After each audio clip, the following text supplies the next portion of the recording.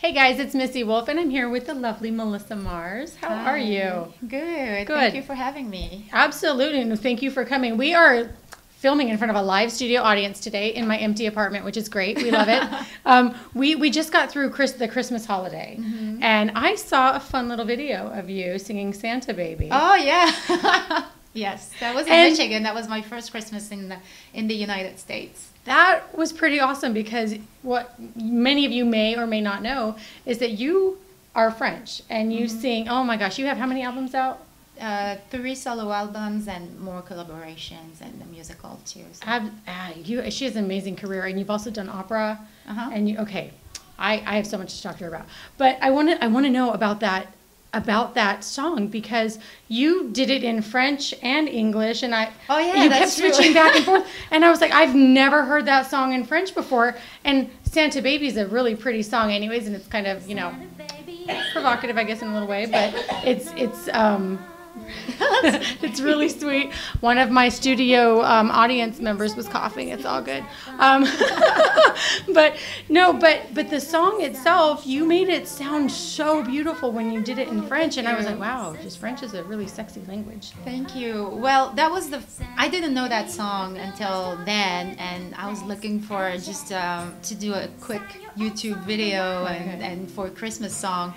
And then when I heard it, I did it with Steve Schultes, who is a composer there. I collaborate with regularly to create music, and he played it. I was like, oh my God, I love this song. That was my first time I was hearing it. I was like, I want to learn it. So I had just the afternoon to learn it. And I was like, that would be good to add some French touch in it. So I took I translated 1 or 2 verses, and then I just did it, and I was like, oh my God. I mean, I had to be off book, but just learning the song at that moment was really putting me in panic, so I was hiding in my thing, and I was like doing this. Les 5 cadeaux sous le sapin pour moi. J'étais très très sage, Père Noël. Je t'attends près de la cheminée ce soir. And then I went on to watch your video for 1980, and I was like, well, this is different. You guys were in the middle of a Rubik's Cube, and it was great. And you looked like you had so much fun. And your costume, I wish I could get away with wearing a costume like that. I'm just saying, it was pretty. That was inspired by the 80s, and Jean-Paul Gaultier, who's a famous designer who designed clothes for Madonna, also, with the cones. Yes. And since the song was about the 80s, we took that idea and do you call it marine? The strips. Strips, right? Stripes. Yeah, so we got inspired by all that style of that moment, since the song was about the 80s, and we created it with my designer. It was so much fun. Even your eyeshadow was fun in that video. You were just red and sparkly. It was so much fun. I loved watching it, and you looked like you had a really great time. Everybody in the guys that were singing in the group there, they all looked like they were having a blast too. Yeah, that was great. Fun. But now you've also done some opera.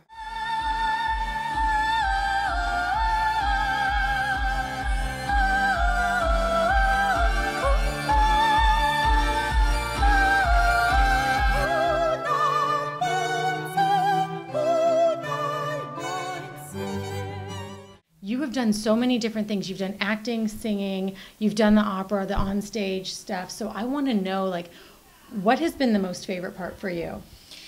That was learning to sing opera style, because I really would have never thought I would be able to do that. And when I auditioned for that project, I really thought I was a good fit for the other role, which was what we call childlike woman, the Mozart's wife. And everybody was telling me, oh, you're perfect for Lucia, who is the first love of Mozart and Mozart's wife's sister. So he was in love with my character first. And then he got to Constance, my sister. And then I hear that you also have done martial arts.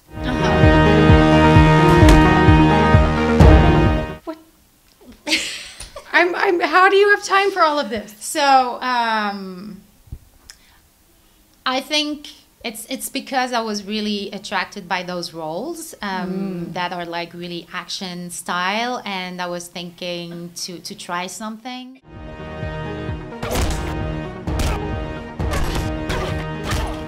did it in France, and I what was my first thing? I think that was wushu, kung fu, you know. Okay. And then I started a few months, and I went to China, and I practiced kung fu for 8 hours a day.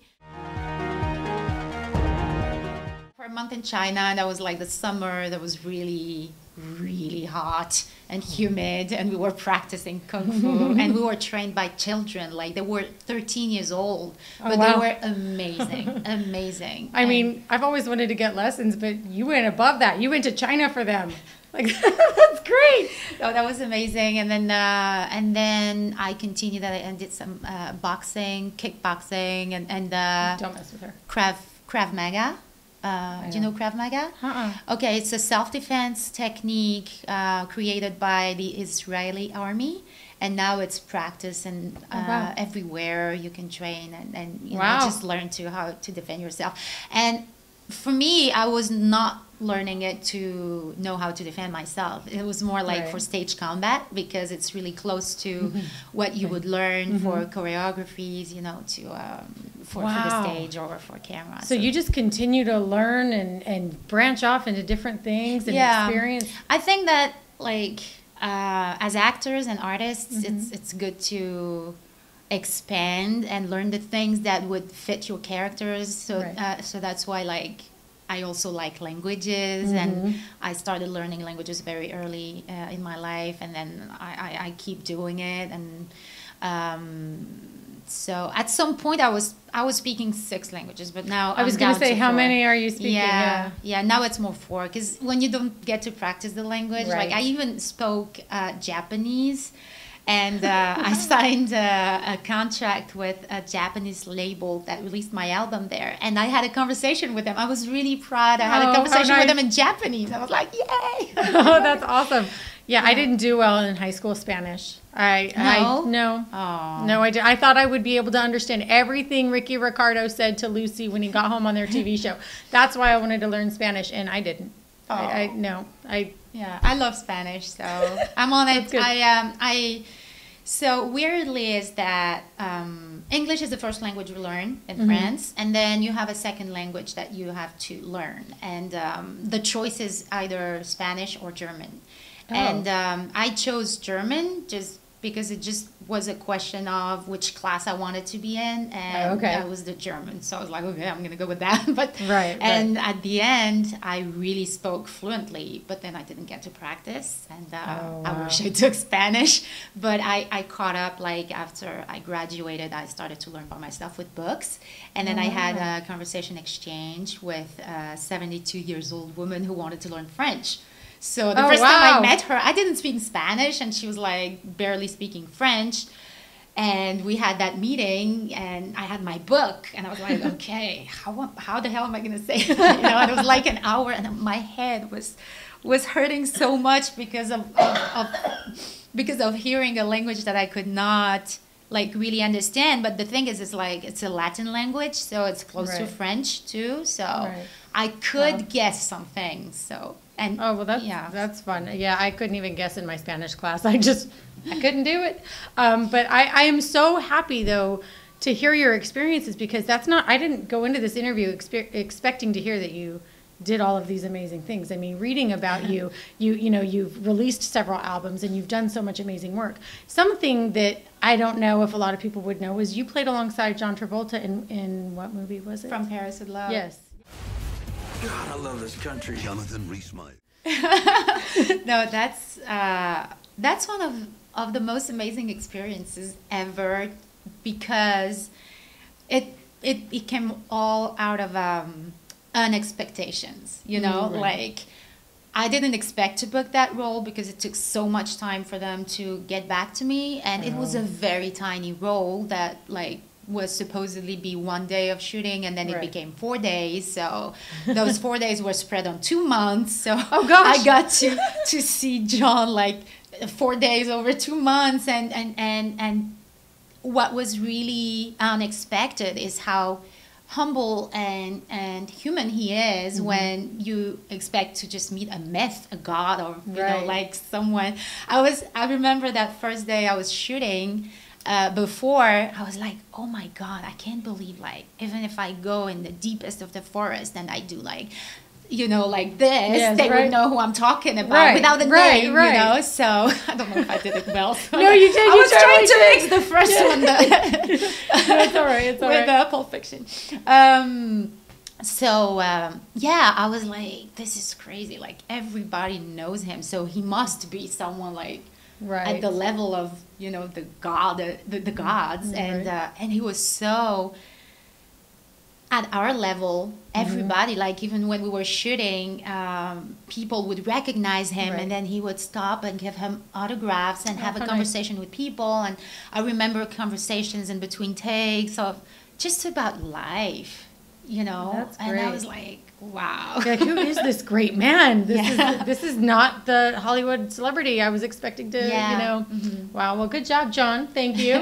Thank you. I think we all need to hear stories of people being real human beings, because I think a lot of times fans tend to put artists on pedestals that are really high, and you know what I mean? And really, I mean, I've met so many wonderful, amazing artists, and they are people. And we all get dressed, and we all have drama, Yeah. and we all eat food, and you know, we all battle weight. Christmas fudge is not good for anybody. I'm just saying. I've eaten way too much. I've eaten way too much. But no, I'm so excited though that you've had such an amazing experience, because I know that with your abilities to do everything that you've done, you're going to have some incredible roles coming up. So what is it that you want to do next? Is there anything special that you want to do next, or that you haven't tackled yet? Because I don't even know. I don't even know. Like, everything you've done, it blows my mind. So I've never done TV in America yet. Okay. So that would be something I would be pursuing for next year, and then hoping to reach that goal. That would Right. excite me. Yeah. Okay. All right. Check her out. She's going to be on your TV soon, because she's amazing and she's just great, and you're going to love her. So you have to follow her. Oh, thank you. But all right, is there anything you can talk about? Any projects that you've done that are coming out, or anything that you have going right now that we can talk about? Absolutely. I have a movie that was just released in the U.S. on iTunes and Amazon. That's okay. The Curse of Mesopotamia. Oh. And I just came back from Mexico for my first time. That was the premiere there. And I have 2 roles in the movie. And it's like period time, 500 BC, and present time. And in present time, I'm playing like the over-the-top Amira, who is an ex-porn star, but we don't see anything about it. Okay, well, that's good. That's good. It's just a fact. Right, okay. Okay, it's part of the history. And then in the past, I'm an evil queen, which I really enjoyed playing. I really enjoy villain roles, dark roles. Yeah, this is something I really have fun to play. And I'm wearing those fantastic dresses that are from That's awesome. like modern dresses, but like really evoking period time, you know. And I have this scene, so it's not for the kids because there's some blood. Right. And I do something like not really.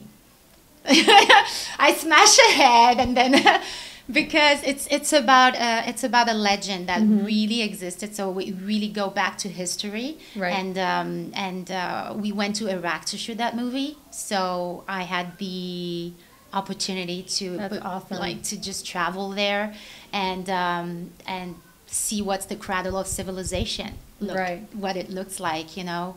So we went to that citadel to shoot some scenes. Oh, and nice. and Nice. I was in this town that was Erbil, in Kurdistan, Iraq, and like, what are the odds for you once in your life Right. to be on the road and see Baghdad, Mosul, this direction? You know, Right. it's like I was Yeah. like, this is crazy. I'm here.